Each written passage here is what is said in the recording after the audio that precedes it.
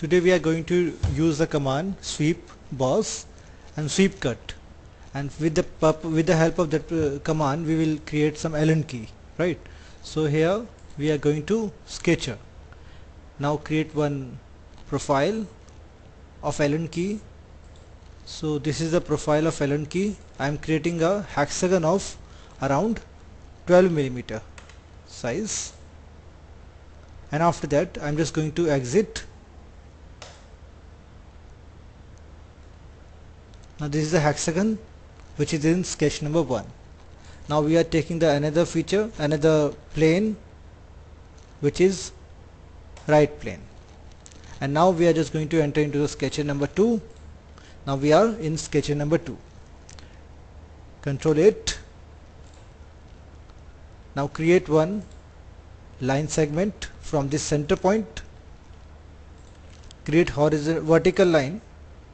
Create one distance of this is around 30 millimeter, and now we are just giving another horizontal line connecting with the first one. 60 is the overall length of this, so the length is 60 millimeter. Now we are just going to create a sketch fillet. Pick this one line, second line, and now give the fillet radius that I am defining there is around 8 millimeter, suppose. So now just click exit. Done. Now we can see there is a continuous line segment there which is showing a path. So now we'll see there we have what? We have these two things. One is sketch number 1, second is this one. This one is the path center curvature. Now we are going to use the command. The command name is sweep boss. Pick this command, and now we'll see there are one operation which is profile and path. Now we are just defining the profile, and the second one is path. So define this center sketch number 2 as a path. So you can pick this from here also. So it will take this path, and this is a sketch number 1 which is profile. Click update.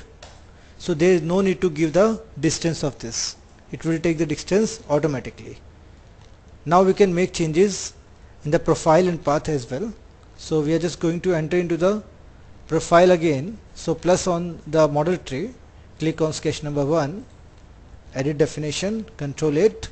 Now we have to define the size, but the size I need to define should be different. So I'm just going to polygon. Now that should be circumscribed. Define the same thing again, enter, and now I'm just updating the diameter of this. So the diameter I'm defining is 12 millimeter, and click update. So we'll see there the profile has been changed accordingly. If I want to increase or decrease the path, so you can go for sketch number 2, right click on this and then edit sketch, and now control plus 8 for normal to screen, and after that just define the length of this. So length I am defining there is around 50 millimeter, and this should be 100 millimeter. So you can see there I am just changing the values here, and this radius art 8 I am defining there is 12. That has been changed also. Now I am just going to exit from this, and we'll see there this is an Allen key which can be used for opening Allen bolts, right? With the help of sweep command we can create this, and now save this Allen. Now again just save as the part Allen key. Save.